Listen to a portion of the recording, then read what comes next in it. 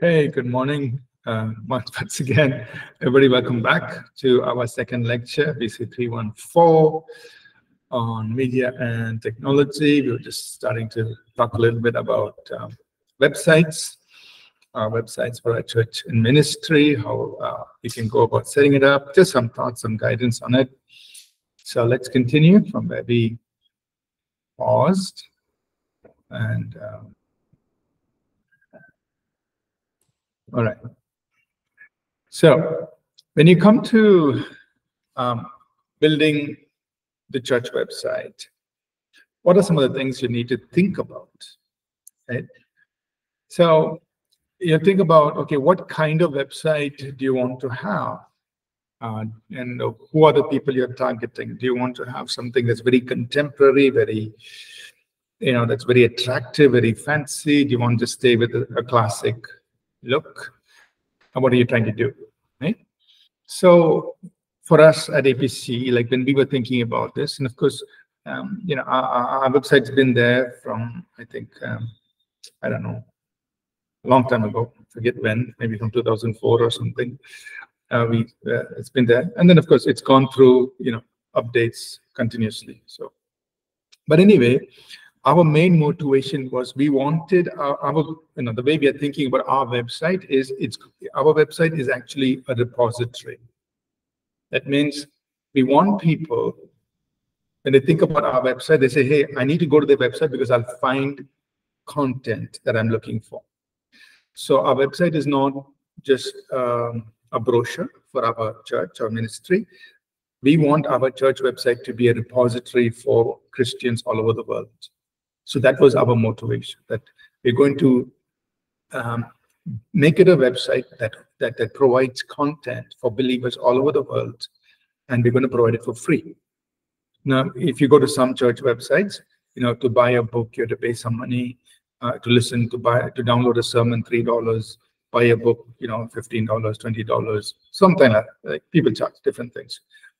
But we said, no, we want our website to be a free repository of, all our sermons, everything. So you'll find all our books, all our sermons from 2004 till now. So about 20 years of sermons. Of course, in the early days, we only did audio recording, and then slowly, we started having early days, 2004, it was only audio recording and sermon notes. We did not even have PowerPoints. And slowly after that, I don't know which year, but some other years, you'll have audio recording, sermon notes, PowerPoints. Then slowly after that, you'll have videos. We started, having videos. So it all came later on.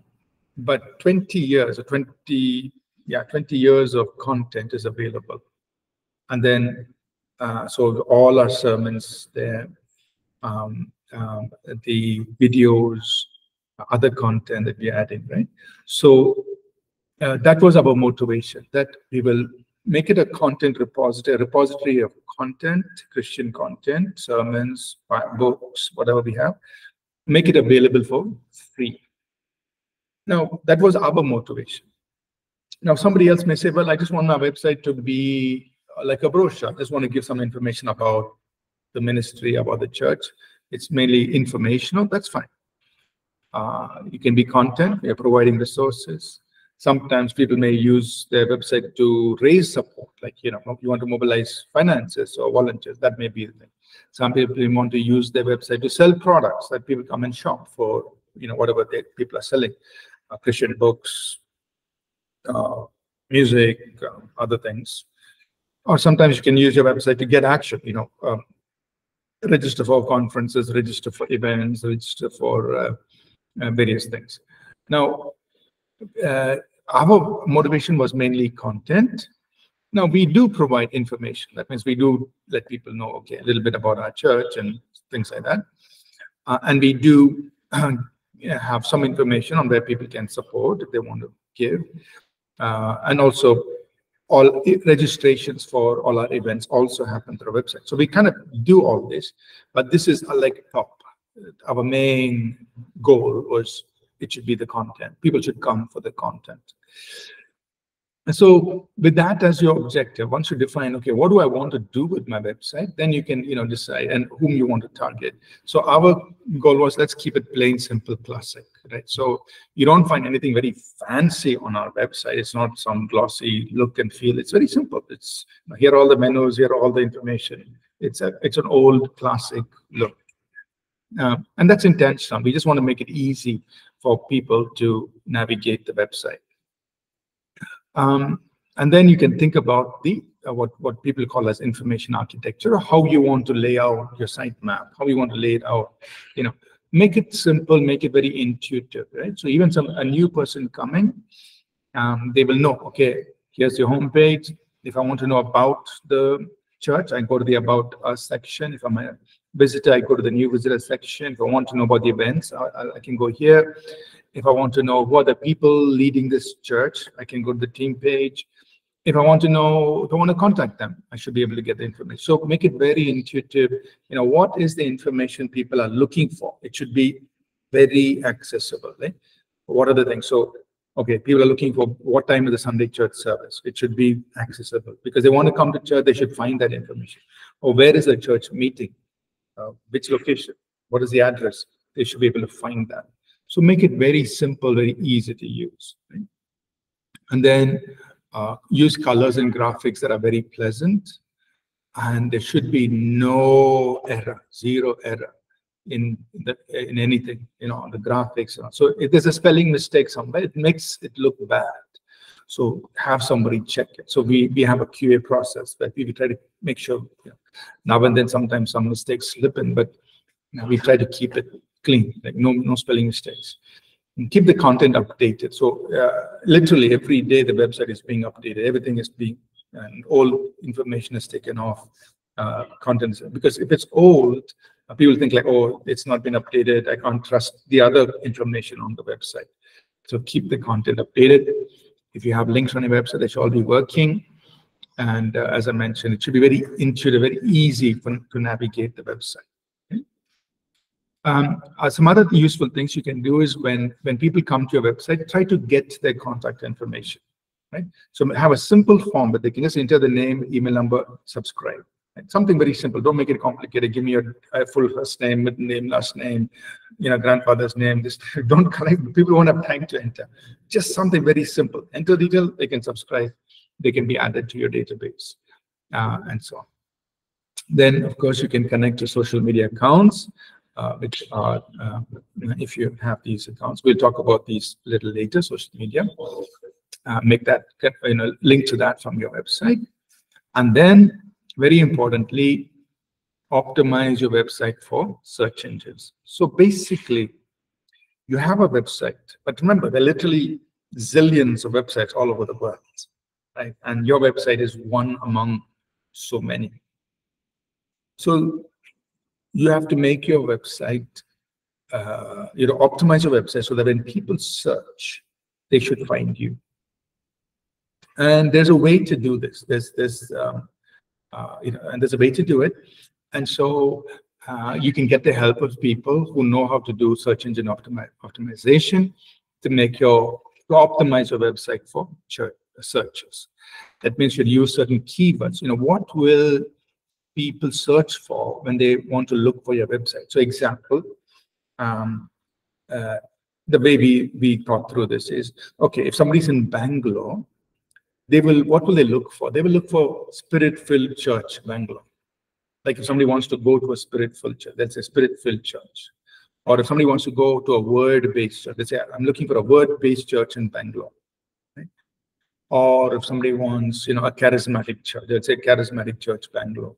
Or Pentecostal church, Bangalore, or whatever they're looking for, So you think about, these are the phrases that people will search. So those phrases must be in your website for your website to show up, right? So in all the content you do, you're very thoughtful about what words you're using in your website. And also important is your URLs, the URLs. They should, the links that you make in your website should also include those keywords, right? So somebody searching for online church, they should be able to find. Or free Christian books, they'll search, they'll find it. Right? So you optimize your website for these search phrases by including them in your URLs. That's another trick. Also, make sure that you add your church locations to Google Business Listing. This is free. So just go to google.com/business and you add your address of your church location, church office, so that it'll show up on Google Maps. And it increases, the chances of people finding you. And this is all for free. You don't have to pay for this. They just verify your address. So you add your church location, your church address. When people search, they should find you or your church office on Google Maps, etc. Just add it there. It's for free. They'll just verify your address. And another important thing to do is to cross-link. That means from other places in the web, on the internet, you should link back to your website. Somebody who understands search engine optimization will explain this to you. But basically, the more links you have linking back to your website, the ranking of your website goes up. Right? So that means you'll be ranked higher. So you need to cross-link back to your website from other places. And you can use other directories, yellow pages, and so on to link back. Now, in today's world, with the rise of artificial intelligence, the way search is happening is beginning to change. So we need to adapt to it. But this is all still valid. All of this will still work, right? And then one more thing is submit your website to Google Search Console. Again, this is free. You go to this URL, Google Search Console, using your Gmail, go there, and then you link your particular domain, your website domain, submit it to Google Search Console. So that will happen. Google's, what they call it as crawlers, it's their search engine, this is how they read. Basically, Google has software, they call it crawlers, that goes and reads everything on every website, or almost everything on almost every website. So the crawler crawls through your website, it indexes every page, looking at all the content, and it ranks your page, indexes it. But if you submit here, then it will pick up your website, index the pages in your website, and that's what makes your website visible, right, to other people when they search. And you could also, if you want to make your website accessible from other parts of the world, which you can do, so that when people anywhere in the world search for certain key phrases, they can find your website. And I'll show you that. Right? And so that means your content then becomes visible anywhere in the world, in the English-speaking world, if your website is in English. Keep your website, some basic things, keep the content updated, keep it increasing. And if you have a lot of content in your website, build search into your website also. And make it easy for people to find content by grouping it and so on. Okay. So let me just give you a little demo of what we have done. So let me go back to the browser. And let me share the browser. So all this, we've been working on this. We keep working on this constantly. I just want you to see. Now, sorry, I forgot what I shared. Stop.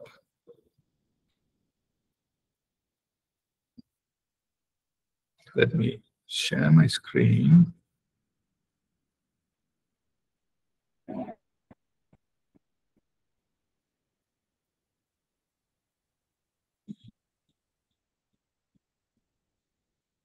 Okay. Can you see my screen, the web browser? You can see just the web browser, right? Okay. Right now in Bangalore, right? So we'll do lots of different searches. So let's say, as I mentioned, somebody's searching. If somebody comes to Bangalore or somebody's planning to come to Bangalore and they're looking for a spirit-filled church, so they would type spirit-filled church Bangalore, right? That's what they'll type in the search. And of course, Google does its search. It shows out some of the churches. These are churches that are listed on Google Maps. And then first in the list is All People's Church, right? So we've optimized our website to be #1. So if you did, so you so you look at it, All People's Church in Bangalore, Spirit Filled, right? So this is important. You rank #1 so that people can find you. Right? I'm not saying that everybody who sees it will come to church, but at least they find this church, right? So let's do something else. Suppose somebody wants to type a word-based church in Bangalore. What will they see? So they type word-based church, and All People's Church is right on top, right? So again, we've optimized our website for people to find us here, right on top. Or if people search for, because that's what we want people to find us for, charismatic church in Bangalore. Again, there are some other churches listed, but you'll find APC, we're listed right on top, first in the search results page. Right? That means we optimized our website for such searches. Now,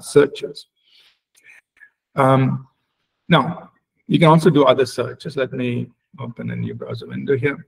Suppose somebody wants to search for an online church. Online church. Okay. So here again, you see we are listed. We are right number. We are second. There's some. I think this is from US church. That's #1. We are #2 here. Local. It's of course the churches are localized. Life churches from the US, but APC is we look for this region in our local. We are #2 in the search results. Right. So it's been optimized for this search. Suppose somebody searches free Christian books. Right. See, we've been optimized. So our website comes up even for free Christian books. APC, there's somebody else is here, #1, but #2 and #3 are APC website. So our website's been optimized for this search also. Okay. If you search for online Bible College, APC Bible College, #2. Right? So you have some online Bible college, somebody has one. Moody Bible Institute is in the US, but APC Bible College, #2 in the search results. So we optimized our Bible College website for ranking on top, right, in the search. So this is how people are going to find you. Like if you optimize your website for these searches. Now, let me go to the US. So all these searches were happening as though I'm here based in Bangalore. So let me go to the US. Google.com/geolocation is US. That means I'm changing my geolocation to US. That means I'm going to search now as though somebody would search in the US, right? So if somebody searches, and I'm just using some known searches. So if somebody's searching for a book called Ministering Healing and Deliverance, okay, they search. Look, APC comes up. So in the US, our website comes top for this title, Ministering Healing Deliverance. This is our book comes up. So if somebody's searching in the US, that's what they will see. So even in the US, our APC books and videos are being made visible, right? Like this, you could, search for. So, example, we have a book called Code of Honor. I don't know if that will come up here, but let's see. Code of Honor. Okay, that's actually a movie. And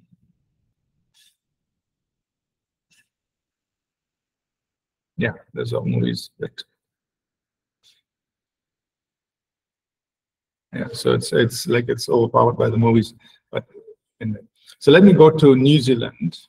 Google.com/geolocation New Zealand. So suppose somebody is searching in New Zealand. Right? So now I'm searching as though I'm living in New Zealand. And here again, you can search, for example, if I do the same search, ministering, healing, and deliverance. Again, in New Zealand, if somebody searches for healing, our APC website will come, our book will come first. Right? So So anywhere in the English-speaking world, our church website has been optimized to rank highly on certain things. It's not going to rank highly for everything, but certain, based on the content we have, right? Which is like the books we have, or things that so on. So let's see and think of anything. Wonderful benefits of praying in tongues. So like there's a lot, I'm sure there's a lot of content on this. So let's see if the APC comes anywhere here. Can it go? Okay, so APC comes here. See, even for this search topic, Wonderful APC website is there on page 1. So you can search this way and you will find. So just a little example where, or if I search for free Bible college, I don't know if we'll come up for this. Oh yeah, we do. So even for that free Bible college, APC is ranked number 1. Number 2 is some Bible college, Baptist, must be in the US, something, and this is one in India. But you see, like APC Bible College is ranked 2nd after this, Christian Leadership Institute. So even for this, so, so students will be searching for free Bible college, or if people search for Bible colleges in India, I don't know. Okay, we are on the first page, but we are kind of, I don't know, 6 or 7 below. But we come up on the first page, and people search for Bible colleges in India, they'll find us, right? So let me stop sharing. So this is the benefit of having a website and optimizing it so that when people search, and literally, they could, if they search from anywhere in the world, they will find you, right? And they will use your content. So in some ways, we are able to actually serve people all over the world. So let me just show you. We can track the traffic that comes from all over the world. Let me just show you quickly. At least last year's data. I think this year must be just getting started. But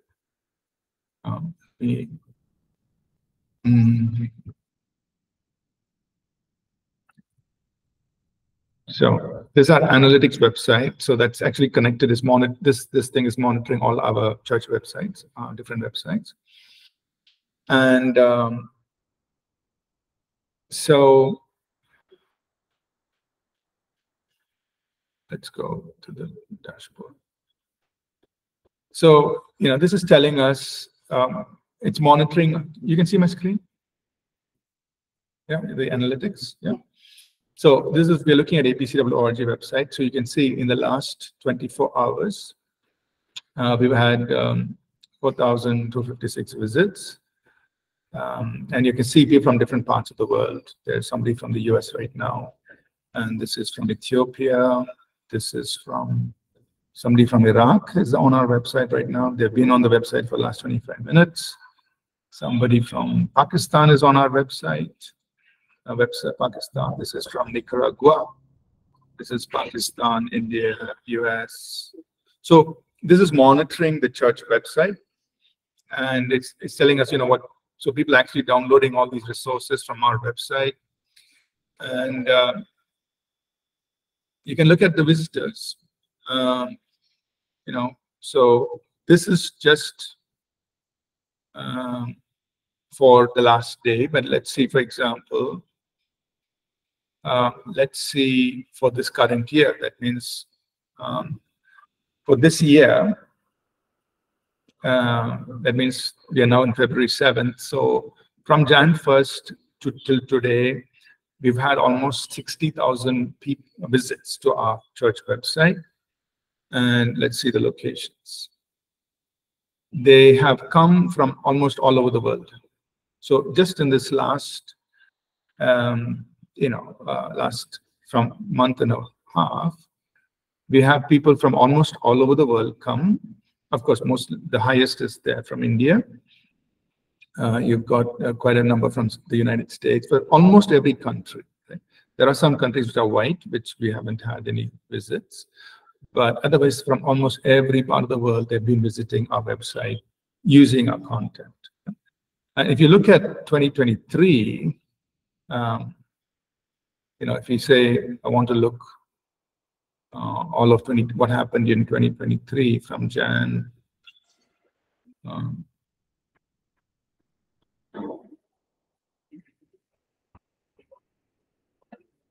From Jan 1 to December 31, 2023. So we've had, so for last year, for 2023, we've had about 337,000 visits from all over the world. And you see the distribution, like almost every country in the world, people have been coming to the website and using it. So we're literally able to serve people all over the world through the website without having to pay any etiquette to go to any of these countries. People are coming and using these resources. Okay? And so that's just to share that with you. Let me stop. Right? And similarly, for our website, we can monitor, what people are downloading. So all our books that we have, we can see the admin through the admin console. We have a count of how many of these books have been downloaded, and we can see literally. I forget what the number was, but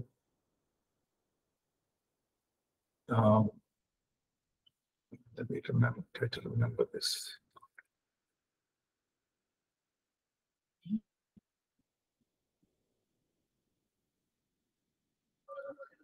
Last year we had 556,603, so almost 500,000 downloads of our PDFs of our books. So that's just keeping a count of that.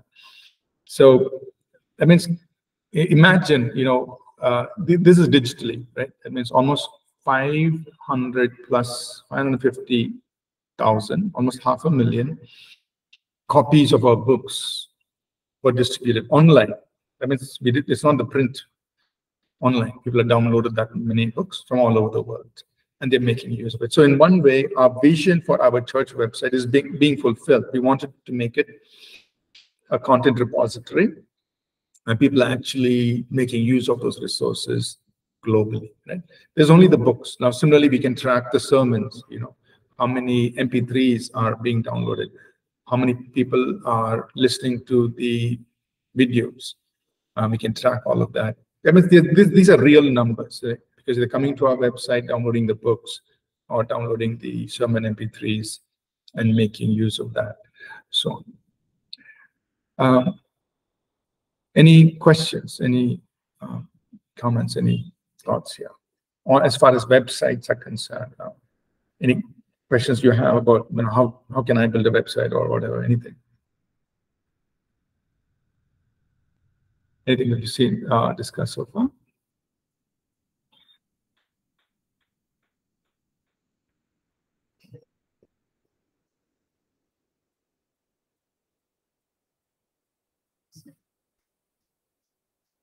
Right.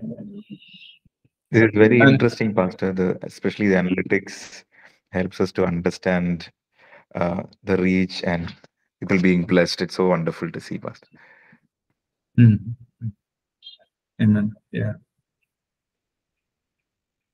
Yeah, it's very encouraging, and especially we share this back with the IT teams. Like, I see all the work you're doing, how it is blessing people all around the world. That people search, and people may be searching for different things. They land on the website, and they will start using the resources.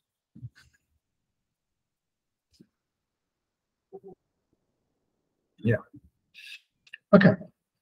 So we'll just just do one more topic and then we will stop. We will just talk a little bit about email. So our next topic is about emails. We'll just do this and then we'll stop. So we talked about websites. That's one way to engage people. Another way is emails, right? Remember, previously you had to write letters, go to the post office, buy stamp, put stamp, stick it, post it, if you want to contact people. But today, emails are so easy, so quick, we can connect with people. So it's so important to create a mailing list. That means you need to get people's email IDs, right? So right from beginning, we used to start collecting email IDs. So, of course, with people's permission, please give us your email ID. We can keep you informed of what's happening in church. And it used to be manual. I remember still back in 2000, 2, 3, 4, after Sunday, Monday will be my email day. Like I will manually send an email to 30 people saying, here is a sermon outline, here, what is it, then it became 100 people, okay, manually click, not 100 times, but I'll put them in small batches, and then send emails to keep them informed, all those things. So it used to be all manual, those early years. And then after that, we automated the whole thing, right? So now I'll just show you. But email is a great way to keep people connected, inform them what's happening, and if you need, you can use it for many things, raising funds, updates, encouragement, so many things you can use emails for. But some things is use it carefully. Don't become a burden. Like every 10 minutes, one email is coming. So we have a rule that we follow. Maximum, we want to send out 2 emails, broadcast emails from the church to our congregation. 2 plus 1. That is no more than 2 emails in a week. The plus 1 is if there is a real need, maybe there's a funeral happening or something like that, then that's the plus 1. But otherwise, the rule is don't send more than 2 emails a week to the people. And the people don't want to get bombarded with emails. So that's kind of what we follow, because they shouldn't think we're just randomly sending emails. So first is, build your email list. So we have now, when we collect, we have a simple form. People enter the email, they subscribe. So we'll have it on our church website. It goes into a mailing list server. I will share that with you a little later. And then, so they can subscribe to your weekly sermon emails and so on. And of course, we have to give them the option to unsubscribe anytime. Or there is a visitor form, FTV form online. They can enter their name, number. We also collect the mobile number if they like to give it to us. And then, we collect that information. So with their permission, basically, you're collecting the information. You're also, if people want to volunteer, again, they're providing their mobile number, email, they sign up for whatever. So you have sign-up forms, different forms on your website that you can use. And then you're collecting their email. And it goes into that particular list. Right? So now it's kind of automated. Before, I had to manually put it in various lists. But now it's on, from our website, it goes to the email list. And I'll show you. So once you collect emails, you can send emails, do it regularly, but carefully, don't overuse it. Use graphics and images, but they should be small size, so we don't want to, burden people's bandwidth, the data usage on their side. So keep your emails very succinct, short, error-free. If you want to link back to your website or social media, you can do that. Keep your emails mobile friendly, because nowadays many people actually check their email on their mobile phone. So be mindful of it. It should show up nicely on their mobile phone as well. Use exciting subject lines, but keep it factual. Don't create something that's not there. But subject lines should be interesting, so only then they will read the email. Or limit yourself to 1 or 2. We do 2 plus 1. That's what we follow. And also segment them. That means you can have, men, women, youths, So if you want to target your email, okay, if you're having a men's conference, no point in sending that information to all the ladies. You only want it to go to the men. So, you should be able to target your audience as and when needed. Pastor can send a note from time to time. It's good to send it around midweek because Sunday they would have heard the announcement. If you want to remind them around Wednesday, Thursday. If you send it on Monday, it's not. And then, of course, give people the option to unsubscribe. Right? So we have what is called as an email list manager. That means it is again a free open source software. It's called PHP List that we have set up, where we manage all our email IDs and through which we send the email. So you can set up your email there, press a button, and it'll go to 20,000 people. So right now we have, I don't know, between 20 and 30,000 people in the email list. And it's segmented, so we can always target. If you want to send only to people in Bangalore, we send it. If you want to send it to people in India, we send it. If you want to send it to Christian leaders, we can send it. If you want to send it to men or women or whatever, So it's segmented, but totally the whole database may have somewhere, I think, a little over 20 to 20,000 some email IDs. If you want to send it to everyone, we can send it. And so this list manager manages all of that for you. And through this, we can send it out to people.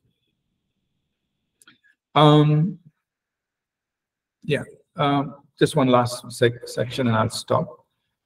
I will show you the email list manager later on when we talk about the software that we use. I'll show it to you. But this is what we use, phplist.org. It's free, and we are hosting it and running it. I'll show this to you later. Internally, when you're communicating between staff, between people who are working in the organization, of course, we prefer face-to-face communication. But if you cannot meet in person, send an email. We also use email to document conversations. Use short, meaningful subject lines. Keep the content crisp and short. Don't write long essays people don't have time to read. Be courteous. Use polite. Use please, thank you. Be very polite in your emails. Be professional. Only where it's needed, you highlight or you underline. And be careful, not to use bold and caps too much because it's emphasizing something and it may come across, in a different way. So how you write the email should be important. All right. So those are just some quick thoughts on email. So we use from APC, we have every Monday or Tuesday we'll send out a sermon emailer that goes to several thousand people, where we keeping them informed about the Sunday sermon and maybe one or two events that are happening that week. So that goes out every Monday, Tuesday. It'll go out, I think goes to about 6,000 people, just about the sermon, encouraging them to listen to the sermon. So we call it the Sunday sermon emailer. And then if there is a particular event happening, we will send a reminder, which will usually happen on Wednesday or Thursday. An email goes out. So basically, those are the two kinds of emails that go out on a weekly basis. The second email may or may not happen. It just depends if there's an event or not. Or it could be an announcement about an event coming up, several weeks later. We will send an email out. The third email is an emergency email. If there's an emergency, like a funeral or some other thing happening, then we will send. So one email will definitely go out, the Sunday sermon email. The second emailer may happen. The third one is an emergency, which we don't normally, it doesn't go out every day. Okay. Any questions about email communications?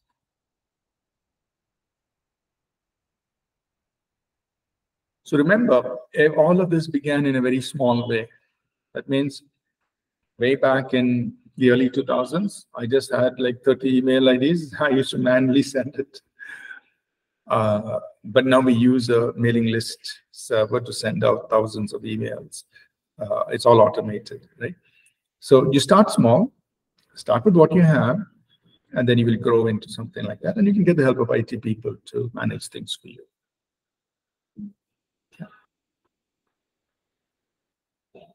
Right? So let's pause here. We'll continue this next week. I hope these are giving you some useful thoughts, and as your churches and your ministries are growing, you can start using these for your ministry. Yeah? Could somebody close in prayer, please?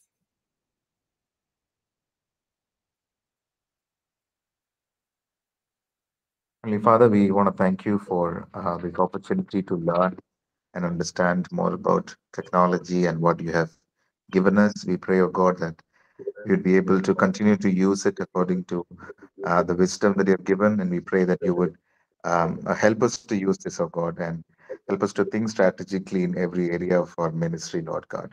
We thank you for this time. Thank you for this learning. We humble ourselves once again. In Jesus' name we pray. Amen. Okay. Thank you, everyone. We'll connect again next week or tomorrow. Bye.